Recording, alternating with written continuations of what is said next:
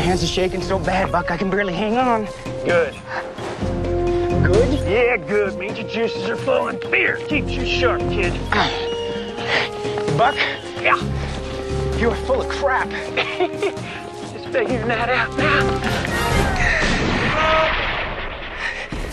Come on.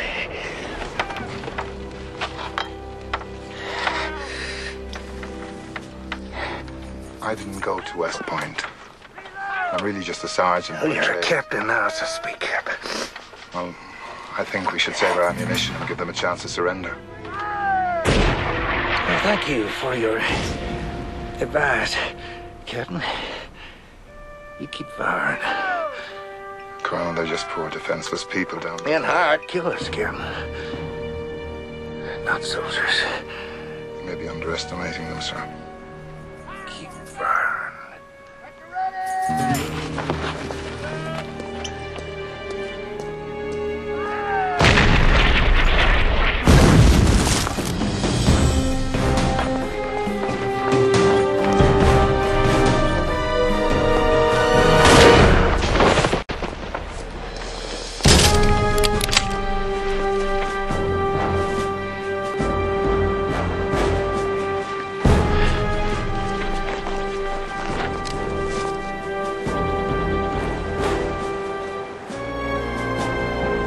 Surrender, or die where you stand.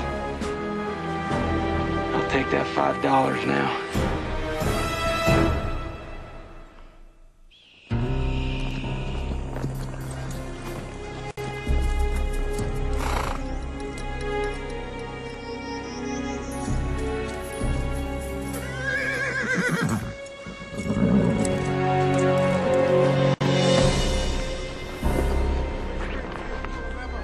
One battle don't win the war, boys. Chain them up, Sergeant Darcy.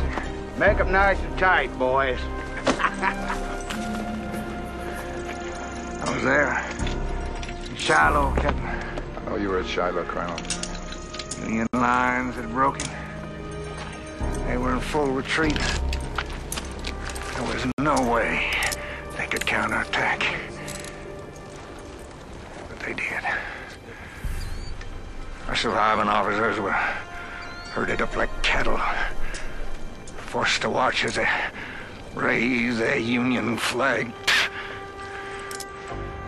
Then they fired off that cannon. And we were all left for dead. I lay there amongst that carnage, surrounded by the bodies of my dead brothers.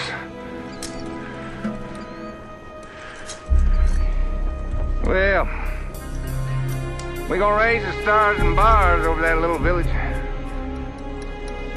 I want it to be the last thing these boys ever see.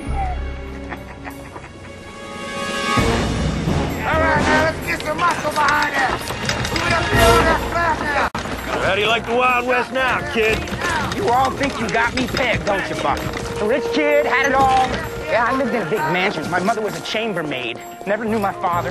It made me a stable boy, and I taught myself how to ride. Yeah. Mama died last year. She'd saved a little money, wanted me to go to college. It wasn't enough. Life's tough, huh? And then you die. Mind not leaning against my bad leg?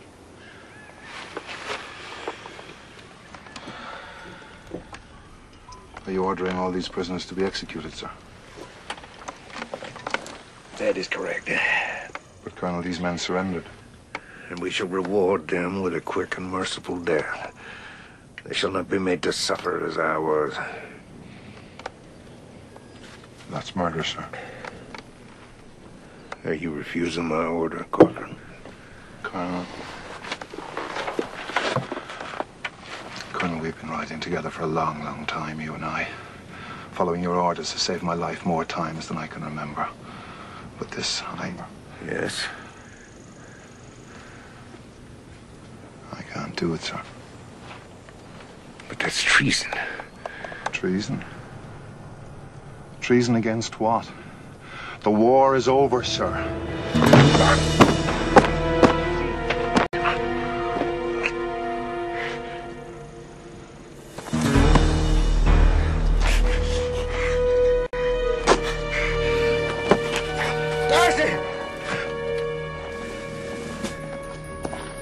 Disappoint me, Francis. Sir. This man is stripped of rank and privilege. You're hereby promoted to captain and place the mutineer among the other prisoners and execute them all. All, sir. I think I made myself clear, Captain Darcy. When our flag reaches the top of the staff, execute the prisoner. Yes, sir. Yes, sir. Private?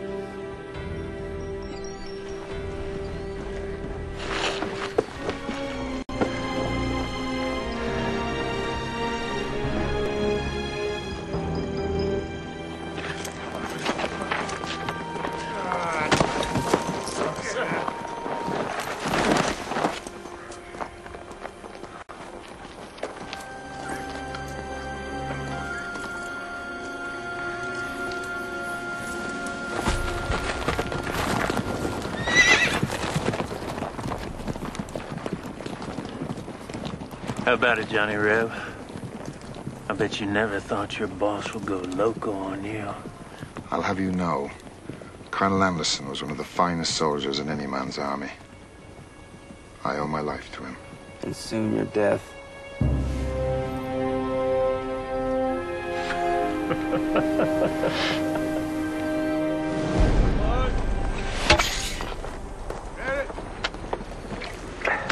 Captain, gotta go get rid of some of this coffee.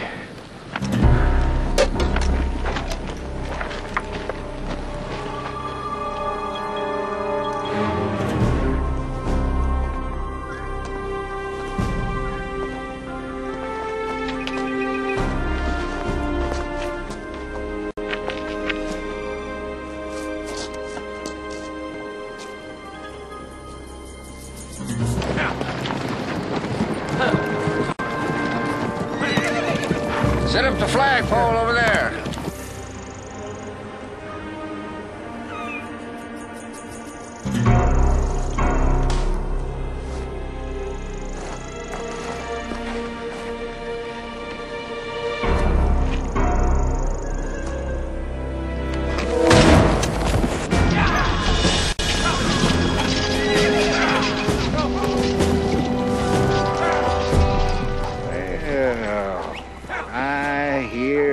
Clank of gold bars and a roar of the guns as we hit back at the Yankees. Here's what we're gonna do now. We're gonna have us a little flag-raising ceremony. Then we're gonna execute us some prisoners with our little cannon. And you're gonna show me where that mine is. There's no gold in that mine. Oh, no, of course not. You gonna show me, old man? About time. They'll be raising the flag soon. Wouldn't want to miss this. Nobody move or he's dead. I'll leave you boys alone for 5 minutes and look what happens. You'll only get one shot off before we take you. Then you best discuss amongst yourselves which one of you is going to die.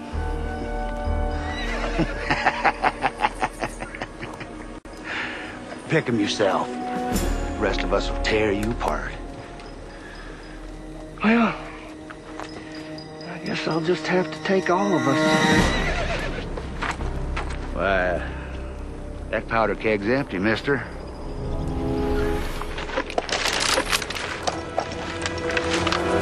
Drop it.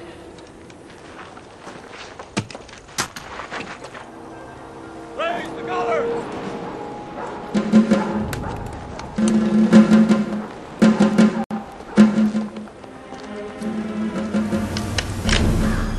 Big mistake, son boy.